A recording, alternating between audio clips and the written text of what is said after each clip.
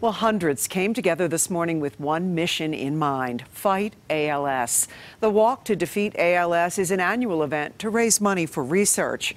CBS Denver, CBS 4 that is a proud sponsor of the event, and Karen Lee was MC. Our Michael Abeyta was at Sloan's Lake, where the walk took place this morning, bringing teams of families and friends together as one. Well, Saturday morning, it was beautiful and a great time to get out and get your exercise, especially if you're doing it to raise money for a great cause.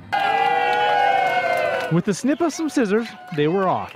Teams starting their lap around Sloan's Lake Park. It feels great. It's just the support and the cause and the people out here. It's like family. It's been great. But this isn't a race. No matter what their shirts say, they're all on one team today. Team Defeat ALS. I'm out here today to support some friends, family, co-workers who we lost to ALS. Barry Hay has been doing this walk for 8 years, ever since he lost someone very dear to him to ALS. I watched my best friend go through it.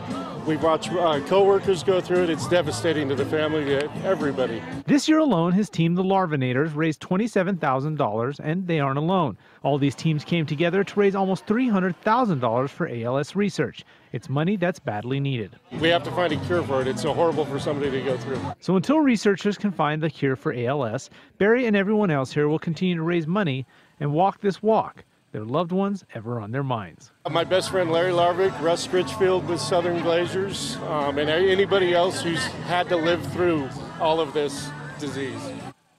Well, if you missed this event, don't worry. They're planning another walk for Colorado Springs, or you can head to cbsdenver.com. There we'll post a link so you can make a donation to the ALS Association.